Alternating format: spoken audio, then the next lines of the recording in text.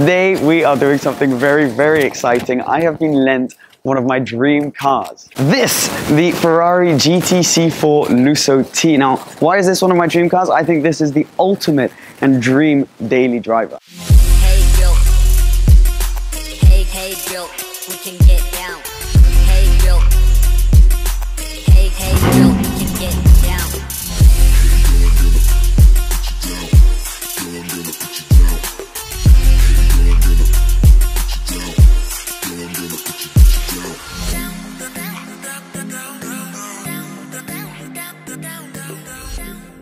What we're going to do today is we're going to try and see if you can really live every day, do all your day-to-day activities in a Ferrari. Now this is the perfect one to do it in because you have 4 seats, you've got a pretty decent boot, and you can actually, in theory, use this car as your daily. Now we're going to get the stats out of the way first. This car actually has a twin turbocharged V8, so you can get this in a V12, but the T, which was released not that long ago, you can only get in a V8 twin turbo. Now it has 620 horsepower and it actually has more torque because it's twin turbo than the Lusso with the V12, 760 Newton meters. That means you can do 0 to 60 in 3.5 seconds and it'll go just around 320 kilometers an hour. This thing is a total beast. This car, as you can tell, is gorgeous. The spec on this one is very nice, but later on in this video I'm actually going to run you through the whole spec because this car costs £200,000 list price, but this specific one was spec'd out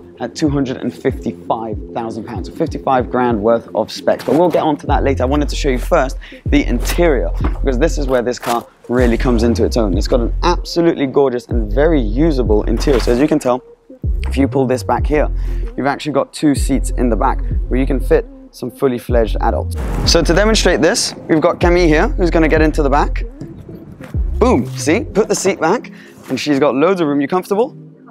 Comfortable, exactly, perfect. So if I hop in, I can walk you through some of the stuff on the interior of this car. So you press the start button, that puts the ignition on. So you got this new steering wheel, which they kind of came out with on the 812. Very, very nice. You got your little Manatino here. Now you can go in ICE mode, however this one, the Lusso T, is only 2-wheel drive, so you can't bring it maybe potentially as many places as the full-fledged V12 Lusso. But then you got wet, comfort, sport, and then all traction off. You hold it there, and then ESC goes off on your right screen there. So you got a little scroller behind here that makes you be able to scroll through the options on that screen. On this screen you can have your sat nav, you can have your speed, and once you put the sat nav on this screen, your speed goes over to this other screen where right now you've just got information like your engine temperatures and all of that sort of stuff. And then your massive rev counter in the middle. Huge new touch LCD, which is really, really nice to use actually. And you got your sort of shortcut home buttons and everything here. And if you don't want to use the touch, you can scroll with this little knob right there. But this is actually a really, really nice screen, easy to use. You've got your seat stuff there, so if you want to put your heated seats on or things like that, you do it around here. But this is a massive improvement on the screen on the FF, for example. All of this can be optioned out in carbon. This car doesn't have any carbon. This is your cup holders right here. Massive, actually, little space to put some stuff. Your windows, and then in here you've got your glove box. Currently we've got quite a few little USB cables coming out. I'm in the passenger seat now, and in this car you can actually spec out for about £3,000 what's called a passenger display right here. So this is actually an interactive screen which you can go, the passenger can control the media, navigation, and then this is performance right here where they can see the revs, what gear you're in, G-force meter, your speed, and all of the information there, which is so cool. I mean, everyone that gets into this car gets so excited about this. It's not that far of a reach to be able to control the stuff there, but it is kind of funky that you can do it on this little screen right here. So this is the key of the car, and on the key you can actually open the boot, which is not opening. Come on. Check tailgate, there's actually no button. You have to do it either on the key or from inside the car. And you've got here a leather-wrapped boot. It's quite large. This is actually the fuel tank, I believe, right here. So you can't fit too much stuff flat, but the seats do go down, and you can open up and make this a very, very practical car. Color on this car is a triple layer Bianco Italia. Gorgeous color, and actually costs £15,000. First thing I want to do is see how easy it is to pick your friends up and actually go for a drive in this car, how comfortable it can be, and just drive around London.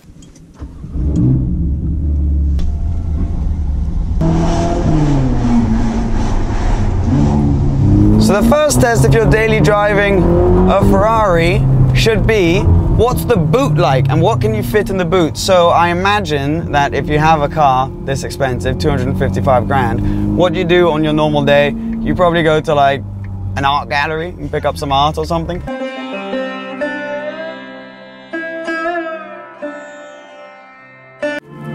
Let's try this.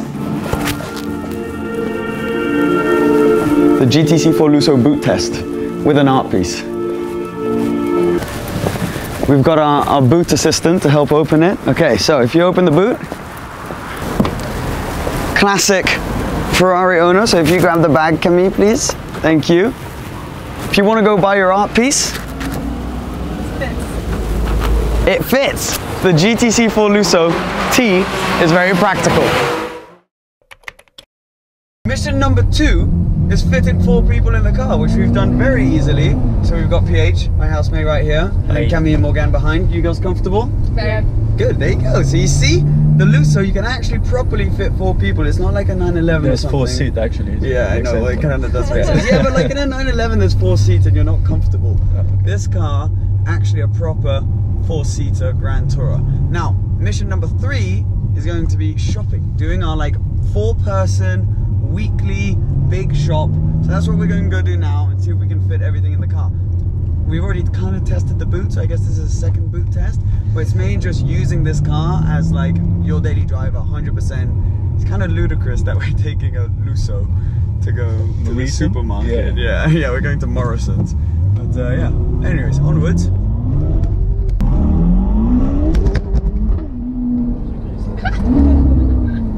Well, we're arriving now. It's a Sunday afternoon. It's raining. Oh yeah, also we changed, by the way, from the last clip. Just great, great continuity on this channel. How easy is this car to park? I don't really know. It's massive. Okay, here we go. So we got a reversing camera at least down here. It doesn't give you the like upwards view though. But I mean, we won't complain. Wait, it's true that for nearly 300 grand, you kind of expect every camera you can get. We're in. Very easy to park. So far, this car is a daily. It's fantastic. Engine off. Let's go do some shopping. Oh. We could get a huge pumpkin. Great success. Right, successful trip to the shops. Now it's time to get back in the car and head home. I mean, I think in conclusion after all of that, it's pretty clear that this is a very practical, not just Ferrari, car in general. You can genuinely use this whenever you want to do pretty much whatever you like. The thing which makes this car so special is you can do all of the daily driving things you do in other cars, but this just makes it kind of an event. It makes it exciting. Like, we were quite psyched to go do our little shopping today, which is kind of, you know, you don't get that with every car. I mean, obviously it probably wears off after a while, but you're still driving a Ferrari. It's obviously quite a bit more expensive than the other practical cars. I mean, that's what you pay for, the feeling, for all the leather, for everything. It just feels quality. It feels one step above anything else that can do what this car can do, baby. So this is what's so special about this car, guys, is you can do all your daily stuff as you've seen us doing, and then you can literally wake up one morning early and go for a little bit of a countryside blast. Now, unfortunately, it's raining now. I'm in wet mode on this car, which is incredible because you've got 610 horsepower, 0-60 in 3.5 seconds, and 760 Newton meters of torque. But in wet mode, it's completely idiot-proof. I can put my foot down like that. Well, it's a pretty skinny road, so I can't go too crazy, and you don't really get any wheel spin. So it controls it through this amazing traction control system, which you control through the Manatino down here. And this car, it's so, for the size and for the practicality of it, it's incredible. I mean, you can cover ground in this so quickly. And it's got all these Ferrari sort of traits which are so nice, like the incredible double clutch gearbox, which I've always got it in manual because in order to get the noise in this thing, you need to rev it out quite a bit. But the gearbox is incredible. It's got the really fast Ferrari steering, and you can feel so much through the steering, which for a car of this size is quite the achievement. And when you put your foot down, you do end up going pretty fast. The surface is soaking. I can really sort of get on it, and yes, the traction control light is coming on a lot, but you can still have quite a good time, even on a wet day like this. So on a UKB road, there's nothing which sort of stops you from having fun in this car. Now, as soon as you go up a bit, in the Manettino, things get a little bit more wild. So in sport mode, when you put your foot down,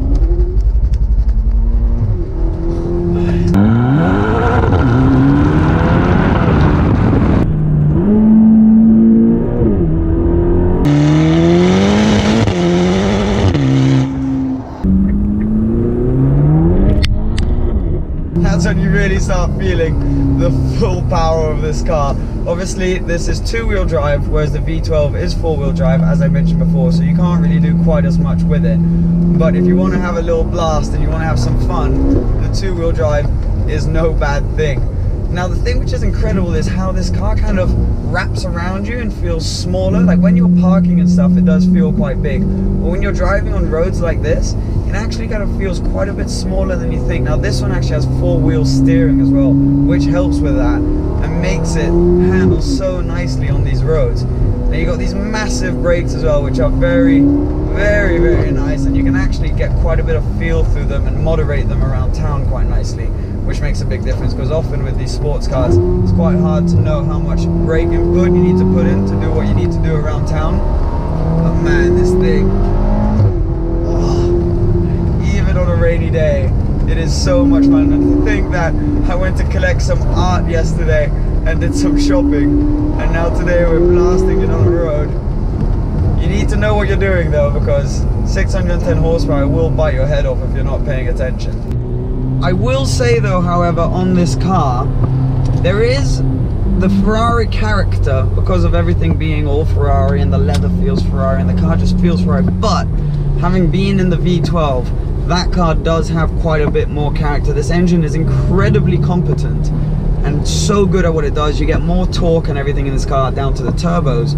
But the V12, the noise of the V12, there's something more special about that. Now obviously it is more expensive, but there's, I don't know, if you're spending this much on a car, then you might as well go all out, because I don't know, there's something so special about having that Ferrari V12 engine in your daily driver. I don't think anything will ever be able to match it. So that is the one thing that you lack a bit in this T model. But apart from that, it sounds mental, but for a daily driver, you are getting your 255 grand's worth. I'm gonna cut the engine now, because I have a piece of paper right here with the options on this car, which I thought, as I said earlier in the video, I would run you through, because it is pretty fascinating. So this car, list price, £200,165. Now a few of the big options, Apple CarPlay for example, £2,400.